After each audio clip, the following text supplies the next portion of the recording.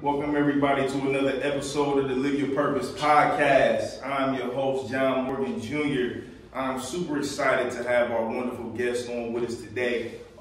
We sat down with this young lady a few weeks ago to start off Black History Month. And you know, we just finished up Black History Month yesterday, so for her to be our first guest into a new month, it makes so much sense. We have Big Boss Ciddy in the building. She's an entrepreneur, CEO of Herbal Ciddy Health and Beauty Company. Am I saying that correctly? I want to be on point.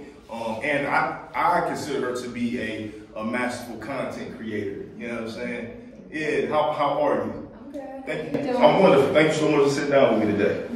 How you feeling? I'm feeling good. We matching. Lemon green. See? Yeah. You feel me? Look at that. Look, divine order. We just talking about it off camera. Look at how everything matching up. You feel me? Look, stuff is just working already. Look. Already. Yeah, for sure. Well, listen, I genuinely want to know, how are you? Not just like surface level, how are you? How's your spirit? How's your energy? How are you today in this moment, in this season of your life? What you got going on? How is Ciddy? Really? I'm motivated. I'm determined right now. You know, I'm going on my third year.